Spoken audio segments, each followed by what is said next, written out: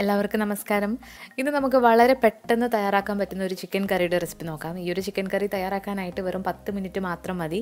അതുപോലെ കുക്കിംഗ് ഒക്കെ സ്റ്റാർട്ട് ചെയ്തവർക്ക് തയ്യാറാക്കാൻ പറ്റിയ പെർഫെക്റ്റ് ടേസ്റ്റിലുള്ള ഒരു ചിക്കൻ കറിയാണ്. നമ്മൾ കുക്കറിലാണ് ഈ ഒരു ചിക്കൻ കറി തയ്യാറാക്കിയെടുക്കുന്നത്. അപ്പോൾ അതിന് വേണ്ടിയിട്ട് നമ്മളൊരു പ്രഷർ കുക്കർ എടുത്തിട്ടുണ്ട്. അപ്പോൾ ഞാനിവിടെ എടുത്തിരിക്കുന്നത് 2 ലിറ്ററിൻ്റെ ഒരു കുക്കറാണ്. ഇതിലേക്ക് 1.5 ടേബിൾ സ്പൂണോളം വെളിച്ചെണ്ണയാണ് ഒഴിച്ചു കൊടുക്കുന്നത്. നമ്മുടെ നാടൻ കറി ഉണ്ടാക്കുമ്പോൾ എപ്പോഴും വെളിച്ചെണ്ണ വെച്ചിട്ടുണ്ടാക്കുന്നതാണ് നല്ലത്.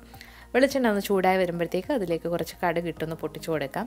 അപ്പോൾ കടുക് പൊട്ടി വന്നു കഴിഞ്ഞാൽ ഇതിലേക്ക് 2 ഏലക്ക, ഒരു ചെറിയ കഷ്ണം പട്ട, 2 ഗ്രാമ്പൂ, അതിനുശേഷം 2 മീഡിയം സൈസിലുള്ള സവാള നീളത്തിൽ അരിഞ്ഞത്, അതുപോലെ തന്നെ ചെറിയ ഉള്ളി ഉണ്ടെങ്കിൽ അതുകൂടി ചേർത്ത് കൊടുക്കാം. അപ്പോൾ ഒന്നുകൂടി നല്ല ടേസ്റ്റ് കിട്ടും.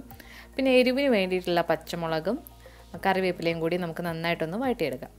അപ്പോൾ പച്ചമുളക് ഞാനിവിടെ ഒരു 5-6 എണ്ണം എടുത്തിട്ടുണ്ട്. അപ്പോൾ നമ്മൾ എരിവിനനുസരിച്ച് ചേർത്ത് കൊടുക്കാം. ഇതിലേക്ക് ഫ്രഷ് ആയിട്ടുള്ള കറിവേപ്പിലയും കൂടി ഇട്ട് കൊടുത്തിട്ട് നമ്മൾ ആവശ്യത്തിനുള്ള ഉപ്പ് കൂടി ഇട്ടിട്ട് നമുക്കിതൊന്ന് വഴറ്റിയെടുക്കാം. ഉപ്പ് ചേർത്ത് കൊടുക്കുമ്പോൾ സവാള പെട്ടെന്ന് തന്നെ വഴണ്ട് കിട്ടും. അപ്പോൾ ഇതൊരു മീഡിയം ഫ്ലെയിമിലിട്ട് നമുക്ക് നന്നായിട്ടൊന്ന് വഴറ്റിയെടുക്കാം. അപ്പോൾ ഞാനിവിടെ 1 കിലോ ചിക്കനുള്ള ഇൻഗ്രീഡിയൻസ് ആണ് ഇവിടെ കാണിക്കുന്നത്. ഇപ്പോൾ സവാളയും നന്നായിട്ട് വഴണ്ട് വന്നിട്ടുണ്ട്. ഇതിലേക്ക് നമ്മളിനി ഇഞ്ചി വെളുത്തുള്ളി പേസ്റ്റാണ് ചേർത്ത് കൊടുക്കുന്നത്.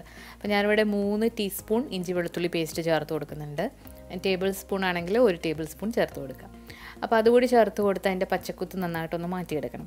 അപ്പോൾ ഇപ്പോൾ നന്നായിട്ടത് മൂത്ത് വന്നിട്ടുണ്ട്. ഇനി ഇതിലേക്ക് നമ്മളൊരു 1/4 ടീസ്പൂൺ മഞ്ഞൾപ്പൊടി, അതുപോലെ തന്നെ നമ്മൾ എരിവിന് വേണ്ടിയിട്ട് കാശ്മീരി മുളക് പൊടിയാണ് ചേർത്ത് കൊടുക്കുന്നത്. ഇതാകുമ്പോൾ നല്ല കളറും കിട്ടും, ഒരുപാട് എരിവും കാണില്ല. അപ്പോൾ ഞാനിവിടെ 3 ടീസ്പൂൺ കാശ്മീരി മുളക് പൊടി ചേർത്ത് കൊടുത്തു. മല്ലിപ്പൊടി 2 ടീസ്പൂണാണ് ചേർത്ത് കൊടുത്തത്. ഇനി നമ്മളിതിലേക്ക് ചേർക്കുന്നത് പെരിഞ്ജീരകത്തിൻ്റെ പൊടിയാണ്, അത് 1 ടീസ്പൂൺ.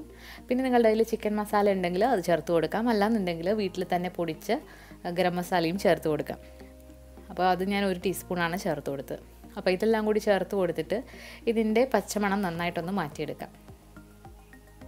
എണ്ണ വേണം തോന്നുകയാണെങ്കിൽ നിങ്ങൾക്ക് ചേർത്ത് കൊടുക്കാം. അപ്പോൾ നമ്മുടെ മസാല നന്നായിട്ട് മൂത്ത് വന്നിട്ടുണ്ട്. ഇതിലേക്ക് ഇനി ഒരു മീഡിയം സൈസിലുള്ള നന്നായിട്ട് പഴുത്ത തക്കാളി പൊടിയായിട്ട് അരിഞ്ഞതാണ്, അതുകൂടി ഇട്ട് കൊടുത്തിട്ട് നന്നായിട്ടൊന്ന് യോജിപ്പിക്കാം.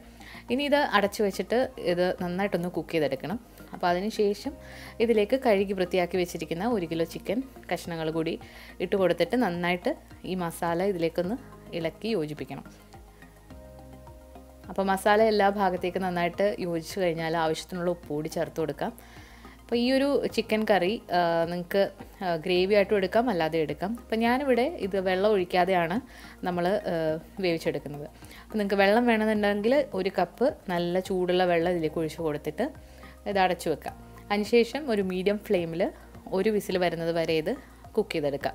അപ്പോൾ ഇപ്പോൾ 1 വിസിൽ വന്നിട്ടുണ്ട്. അപ്പോൾ ഇനി വിസിൽ വന്നു കഴിഞ്ഞാൽ തീ ഓഫ് ചെയ്തതിന് ശേഷം ഇതിൻ്റെ പ്രഷർ കംപ്ലീറ്റ് ആയിട്ടും നമ്മൾ പോകുന്നത് വരെ വെയിറ്റ് ചെയ്യുക. അതിനുശേഷം ഇതിൻ്റെ മൂടി തുറക്കാം. ഇപ്പോൾ നമ്മുടെ ചിക്കൻ കറി ഇവിടെ റെഡി ആയിട്ടുണ്ട്. അപ്പോൾ ഇതിൽ നന്നായിട്ട് വെള്ളമൊക്കെ ഇറങ്ങി വന്നിട്ടുണ്ട്, വെള്ളവും എണ്ണയും ഒക്കെ. ഇനി ഇതിലേക്ക് നമ്മൾ കുറച്ച് കറിവേപ്പിലയും അതുപോലെ തന്നെ വീട്ടിൽ തന്നെ പൊടിച്ച ഗരം മസാലയും ഒന്ന് തൂക്കി കൊടുക്കുന്നുണ്ട്. അപ്പം നിങ്ങൾക്ക് മല്ലിയിലയുടെ ടേസ്റ്റ് ഇഷ്ടമാണെങ്കിൽ ഇതിലേക്ക് കുറച്ച് മല്ലിയില അരിഞ്ഞത് കൂടി ചേർത്ത് കൊടുക്കാം. ഞാനിവിടെ കുറച്ച് മല്ലിയില കൂടി ചേർത്ത് കൊടുക്കുന്നുണ്ട്. അപ്പോൾ ഈ ഒരു ചിക്കൻ കറി നിങ്ങൾ നോക്കുക, നന്നായിട്ട് വേവുള്ള ചിക്കൻ ആണെങ്കിൽ 2 വിസിൽ വേണ്ടി വരും. അധികം വേവില്ലാത്ത ചിക്കൻ ആണെങ്കിൽ വെറും 1 വിസിൽ മതിയാകും. അപ്പോൾ നമ്മുടെ ചിക്കൻ നന്നായിട്ട് വെന്ത് വന്നിട്ടുണ്ട്.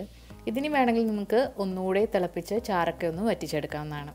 അപ്പം വളരെ ഈസി ആയിട്ട് ചെയ്യാൻ പറ്റുന്ന ഒരു ചിക്കൻ കറിയുടെ റെസിപ്പിയാണ് ഞാൻ ഇന്ന് ഷെയർ ചെയ്തത്. അപ്പം ബാച്ചിലേഴ്സ് ആയിട്ടുള്ളവർക്കും കുക്കിംഗ് സ്റ്റാർട്ട് ചെയ്തവർക്കും ഒക്കെ ട്രൈ ചെയ്യാൻ പറ്റിയ നല്ല ഈസി ആയിട്ടുള്ളൊരു റെസിപ്പിയാണ്. നമ്മൾ സാധാരണ വെക്കുന്ന ചിക്കൻ കറിയുടെ അതേ ടേസ്റ്റിലാണ് ഈ ഒരു കറി ഉണ്ടാവുക. അപ്പോൾ എല്ലാവർക്കും ഇഷ്ടമായെങ്കിൽ ലൈക്ക് ചെയ്യാനും ഷെയർ ചെയ്യാനും അതുപോലെ തന്നെ നിങ്ങളുടെ അഭിപ്രായങ്ങൾ കമൻസിലൂടെ അറിയിക്കാനും മറക്കരുത്. നമ്മുടെ ചാനൽ ഇതുവരെ സബ്സ്ക്രൈബ് ചെയ്തിട്ടില്ല എന്നുണ്ടെങ്കിൽ സബ്സ്ക്രൈബ് ചെയ്യാനും മടിക്കരുത്. പുതിയ റെസിപ്പി വീഡിയോകളുമായിട്ട് നമുക്ക് വീണ്ടും കാണാം. താങ്ക്